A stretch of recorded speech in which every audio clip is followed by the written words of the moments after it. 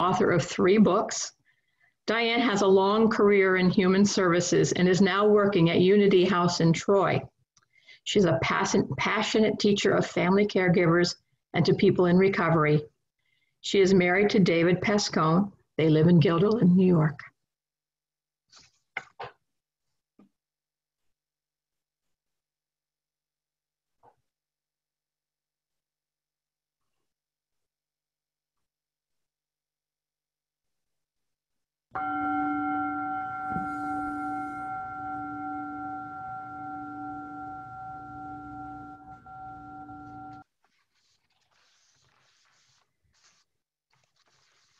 Look to this day, for it is life, the very life of life. In its brief course lie all the verities and realities of your existence, the bliss of growth, the glory of action, the splendor of beauty. For yesterday is but a dream, and tomorrow is only a vision, and today, well lived, makes yesterday a dream of happiness, and every tomorrow a vision of hope. Look well, therefore, to this day. Frankly, I am finding this time locally and in our nation to be very difficult. The coronavirus has disrupted travel plans and daily life. Summer storms have caused havoc locally, nationally, and worldwide. The upcoming presidential election is perhaps even more disruptive, especially within families where individuals are approaching the situation from such different perspectives. Let us take this time together today to breathe deeply, think calmly, and feel that our love for our family and friends is more important than our political convictions and our fears. Be safe and be well.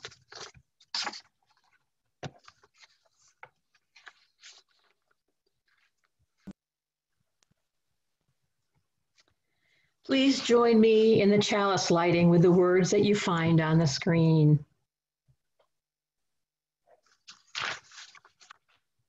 Welcoming all free seekers of truth and meaning, we gather to excite the human spirit, to inspire its growth and development, to respond morally and ethically to a troubled world, and to sustain a vital and nurturing religious community.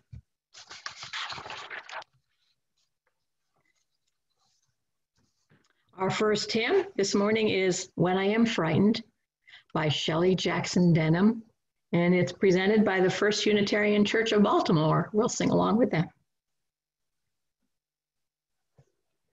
You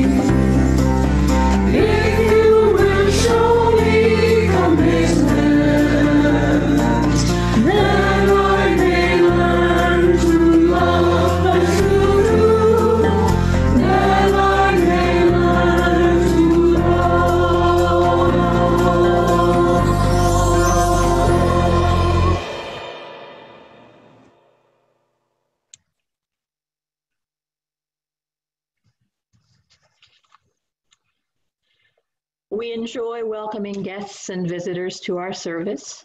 If you are a guest or visitor and would like to tell us who you are and from where you're from, you may click on the blue raise hand symbol in the participant window.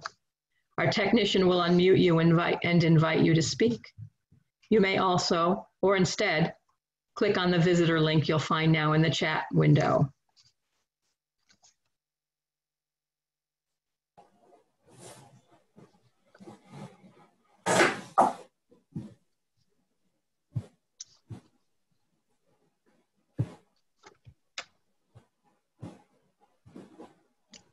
We have one. Paulette, go ahead.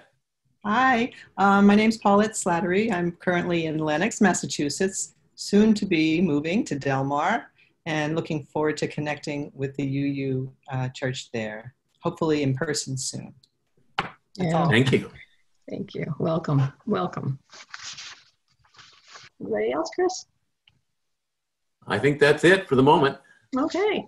Well, thank you and welcome. If you'd like to learn more about our congregation or about Unitarian Universalism, find someone with membership for their name in the participant window.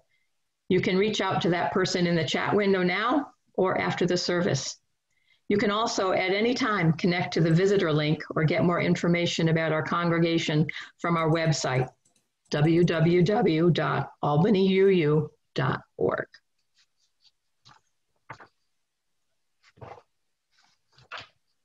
We welcome the chance to greet each other. In our Zoom format, this is done through virtual breakout rooms. You can say hello and share your name, and this time will last 90 seconds, and then we'll all come back together.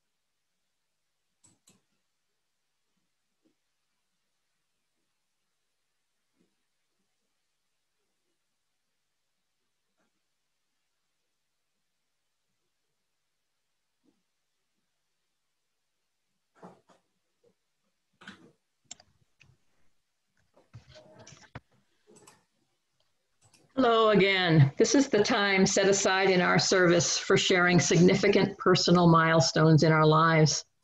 If we were in community hall, you would be invited to come forward. Okay, bye-bye, everybody. Sorry. Let me start over again. I will. This is a time set aside in our service for sharing significant personal milestones in our lives. If we were in community hall, you would be invited to come forward to move a stone. If you would like to share your joy or sorrow with us, there are still several ways you can do that. You may raise your blue hand in the participant window if you'd like. Let's see. Or you can ask, somebody can move it for you. I'm missing some part of my script, I'm sorry. All right.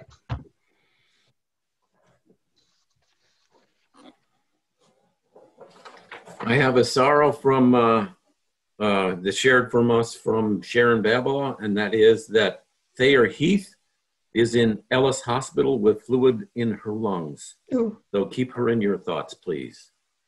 And we're moving on. Fred Eames has a concern or something to share with us. Go ahead, Fred. Oh, all right. Yeah, I tried to connect last week, but I was not home, so I only had my cell phone and didn't connect very well. But if I had, I would have told you that on last Sunday I was celebrating the beginning of my 73rd year. All right. Birthday. Wonderful. Birthday.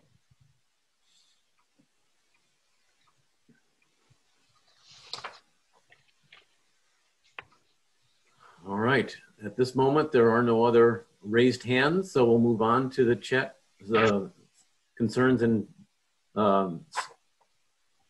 shared in the chat window.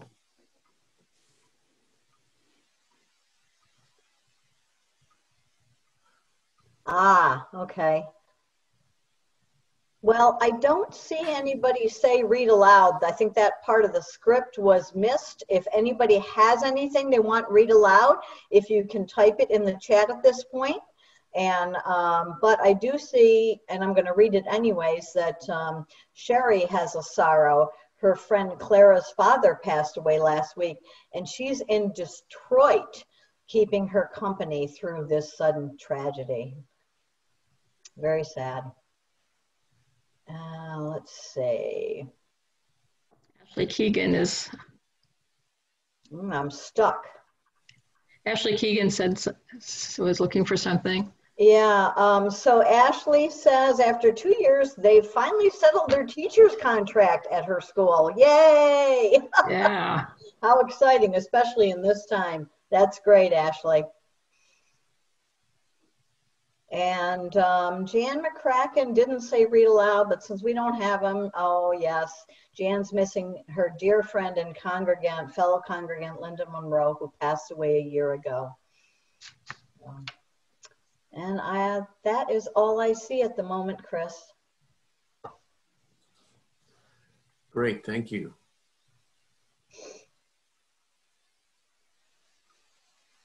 Oops. Thank you. So let us hold all the joys and sorrows that we've heard and those that remain unspoken in our hearts.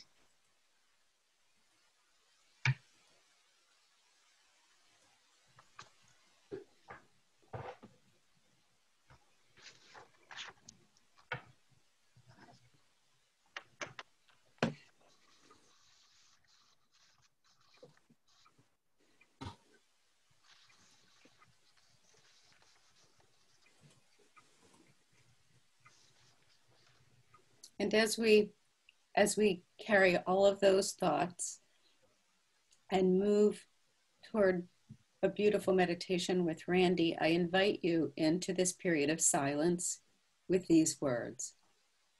And now let us enter with greater intention into rest for our hearts.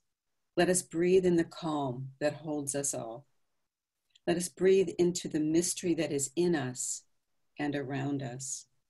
Let us pause, let us listen, and let us touch the wisdom of the ages.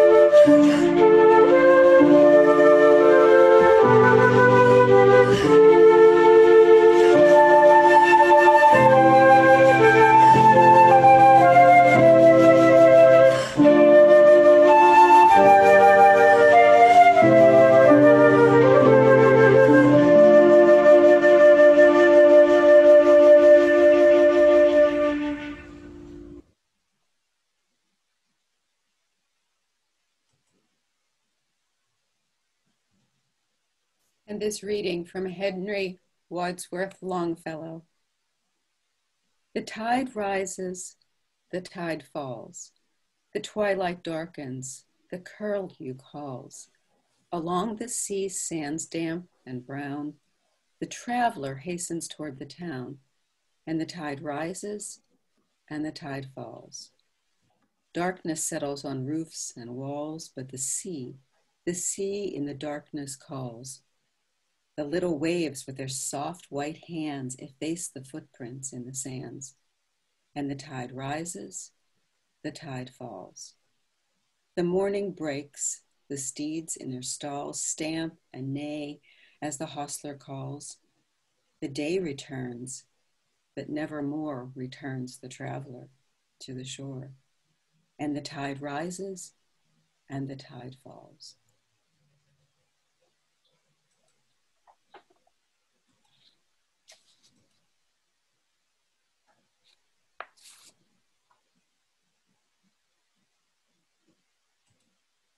An important way we celebrate life each Sunday is by offering an opportunity to practice generosity. Members and friends support our congregation with an annual pledge paid throughout the year. Another way to support the good work of this congregation is by making a generous donation via one of the options shown on this slide. There it is. You can click on the tiny URL link in the chat window to donate, or you can send a text to the number shown on the screen. The examples on the slide show how to label your text to indicate the amount and the purpose or intent of your gift.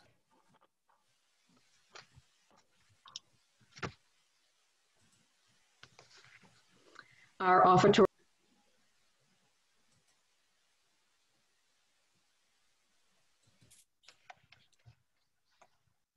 Oh, Randy, absolutely perfect. The perfect song. Thank you. I'm so happy to be here with all of you in Zoom, in Albany, in our lives, in a whole new world. Absolutely. It's Labor Day weekend, and it's my favorite holiday weekend. At Labor Day, we think about the start of a new year, a time to consider a new direction, making new plans. We've always done that, and again this year. But this year more than ever. You have seen the jokes and the memes. Many of us cannot wait to leave 2020 behind. After months of so much change in our lives, so much disruption and worry, we are right to ask, what is new and what never changes? So what never changes? The Foundation for the Future tells us that some things are unlikely to change over the next many years, as they have not changed over the past many years. And it starts with pencils. In 1565, a Swiss physician, Conrad Gessner, described a pencil as a writing rod in a wooden case. And since then, changes to pencils have been very slow. Adding an eraser, putting some paint on it to prevent splinters, and then finally making a flat side so it wouldn't roll away from us. Pencils basically don't change. Also books. Yes, we have tablets and screens, but books have 500 years of inertia behind them. They are stable and they are durable. During COVID, we know lots of people went to Kindle, but interestingly, more people bought more books during this time, this past number of months. The other thing we did during COVID was eat a lot. We made bread, or our friends gave us bread. We cooked lots of things. So we also know that eating utensils have hardly changed at all. In 1611, Thomas Poirier brought forks, this amazing invention of fork, from Italy to Britain and promoted their use. He was ridiculed. It was considered effeminate to not eat with your hands. He had this new thing. But today, a knife, a fork, and a spoon constitute the food dispatching system. Traffic jams are not going to change. Flying cars will not get us out of the jam. Cars will still, with a driver or no driver, roll along the ground, and congestion will remain a fact of life. And speaking of facts of life, sex, even with cloning and in vitro fertilization and gene manipulation, the real deal will remain the dominant reproductive interface. That's the best way we can say that. But also baseball. Think about this. The players have gotten bigger. Loyalty to cities and towns has waned since the very early days. And other sports are taking a bite out of the sports viewing pie. But baseball will go on. It will absolutely go on. But here are a couple more things that will not change. These are a little more serious and things we want to examine maybe a little more closely than baseball and pencils. Number one, you can't please everyone. Seriously. And even though I know this, I have to relearn it over and over again. Trying to make other people happy is thankless, and it can be exhausting. It can be exhausting. That won't change. We need to examine that. Number two, we are not going to live forever. And you would think that we would really get this in the time of COVID, right? Look at those numbers. Look at the medical information that we get. Unfortunately, death is a sure thing. So we have to take care of ourselves, and we have to live as if we are going to die. Who remembers Carlos Castaneda? I give away my age when I tell you that I am of the age when most of us had his book on our bookshelf right next to Be Here Now and Steal This Book. That was a certain picture of a certain time. Carlos Castaneda told us, live with death on your shoulder. Consult death right here every day for every decision, for every choice, for how you will spend your lives. But then we got married, we had jobs, we had kids, we bought houses, we got better looking bookshelves. Those boards and bricks got to go finally.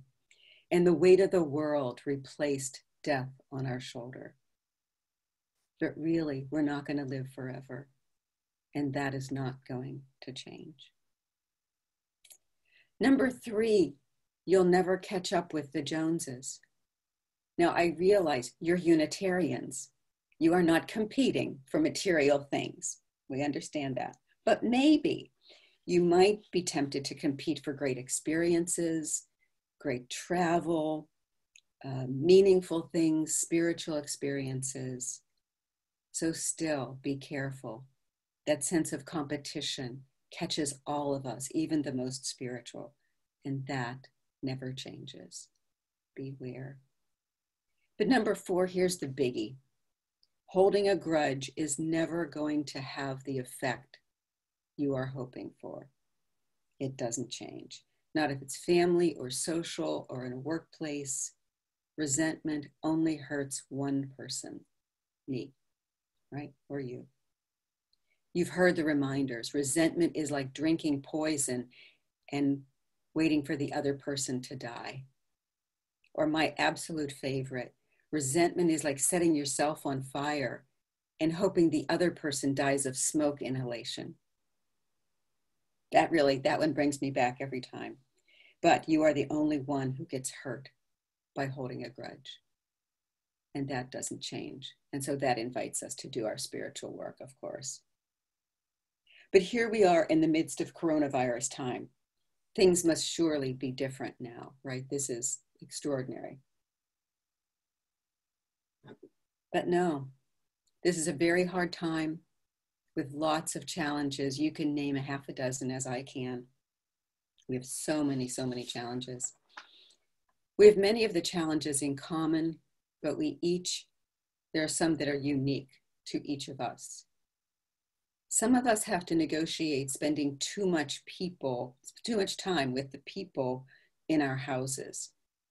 And others have to face the feelings of being alone because they don't share their space with anyone else.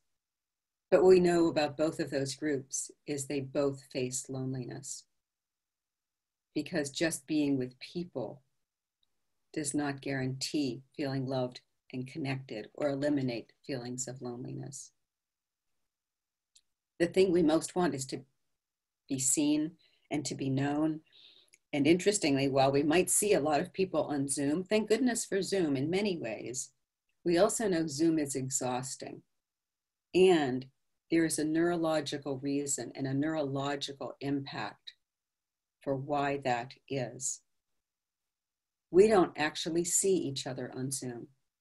Here we are, we're looking at our little boxes right now and kind of feeling like we see each other. But in order for Zoom to work, it has to remove so many data points and so many pixels that we are actually seeing less than 60% of what we would see if we were in person. And all the subtlety of body language, all the subtlety of the physiological is removed. So that's why we're so tired. Our brain is struggling, whether this is for business or for school, for worship. The brain is constantly struggling to reconcile what it thinks it sees, what it wants to make of that, how will it fill in the partial image? Imagine what the brain has a little bit of like dots and outline of a person, and it keeps trying to fill that image and make sense of it, and then reconcile what it knows of that with a person and a face. And that's a huge challenge. It's the blessing and the challenge of how we're getting through this time. But what if? Here's what I invite you to ponder today, to think about today. I'm going to give you a question. Take this to your conversation after the service. Take this to your socially distanced lunch this afternoon on somebody's backyard or somebody's porch. Take this to your very good friends. This question: what if the coronavirus challenges are not happening to you, but they are happening for you? What if the coronavirus challenges are not happening to you, but they are happening for you? And what are those that are happening for you? Powerful question. So what do we do? What do we do in this time of things changing and not changing? Here's a story from the Colombian novelist Gabriel Garcia Marquez. Somewhere in a time much like ours, a father is working in his study. He is struggling and worrying and trying to solve the problems of the world, when his little boy comes in and says, "Daddy, I want to help you do your work." And the very weary father, he appreciates the little boy's gesture, right? But he feels like his son is a hindrance and a distraction, of course. But the little boy persists, says little boys will do, little girls will do. So the father, to distract his child, he picks up a magazine and he tears out a picture of the map of the world. And he tears it into lots of little tiny pieces. And he says to his son, "I know that you like puzzles. So take all these pieces and you put them back together. Put the world back together. That's how you can help me." And his little son is so worried and he says, "But Daddy, I don't even know what the world looks like." And the father says, "Nevertheless, this is what I would like you to do to help me. You go put this puzzle back together and make the world come back together." And he sends him off, and the dad is thinking, this'll keep him busy for a couple of days, keep him out of my hair. And the father goes back to his very weary work of worrying about the world. And the next day, the son comes back into the study. And he says, he's very excited, "Father, I did it. I put it back together." And sure enough, he shows his father He took all the pieces and he had taped them back together, and there was the perfect picture of the world. His father's absolutely stunned. This is a little tiny boy. And his father says, "How did you do that?" And the boy, very eager to show him, he turns over the map of the world and he says, "On the back was a picture of a person. I put the person back together, and when I turned it over, the world was all back together." That profound wisdom is what we can borrow for our world-weary problems right now. When we put ourselves back together, we are helping to put the world back together too. That never changes. Putting ourselves back together, helping our loved ones put themselves back together is the great work. That is the great work. It's also what we mean by transcendence. In spiritual terms, transcendence is the ability to go beyond the confines of the world and the immediate problems of our daily lives, and to open ourselves to the greater reality of the world and our place in it. And that is where the spiritual meets the mundane. The spiritual meets the tragedy. The spiritual meets the weariness. So what is new? What never changes? And what can we hold on to? What do we hold on to? During the bombing raids in England during World War II, thousands of children were orphaned and left to starve. The fortunate ones were gathered up. They were placed in orphanages where they received very good care. They were fed and loved and helped. But these children who had lost so much could not sleep, perhaps like many of us right now. The caregivers tried everything: games and dolls and toys, more play outdoors and fresh air during the day, cozy blankets at night, and night lights and lullabies and music. But still the children could not sleep. Until finally, almost accidentally, they stumbled on the idea of giving each child a piece of bread to hold at night when they tuck them in. And holding their little piece of bread, the children finally slept. They were no longer afraid to wake up hungry again, fearing that the next day would bring what they knew from their past. Holding their bread, they could feel peace and not fear the next day. And this is what we need now, to hold on to what never changes: community, the spirituality in our life, our baby steps toward transcendence, so that we can face what will certainly be new again tomorrow. I thank you.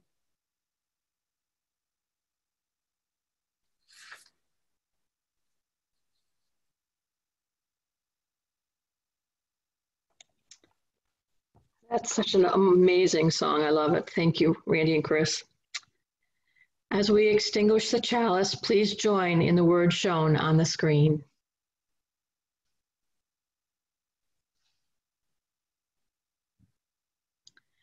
We extinguish this flame, but not the light of truth, the warmth of community, or the fire of commitment. These we carry in our hearts until we are together again.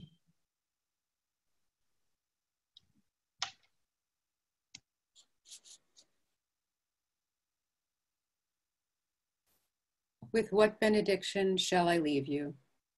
This: in your life may you know the holy meaning and the holy mystery that breaks into it every moment.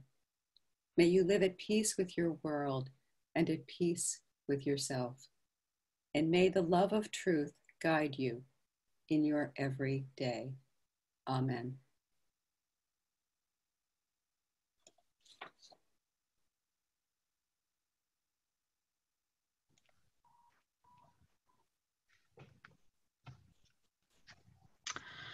course, this service never is a solo business. It takes a lot of people to do this. So our thanks to Chuck, the ushers, Chuck Manning, Dawn Dana, Dick Dana, Don Odell, our pastoral care associate, Randy Rosette. Our welcomer was Barb Manning. Musicians, Randy Rosette and Chris Jensen. With office support, we thank Sapphire Korea, technical support, Chris Jensen. And our summer service coordinator is Randy Rosette.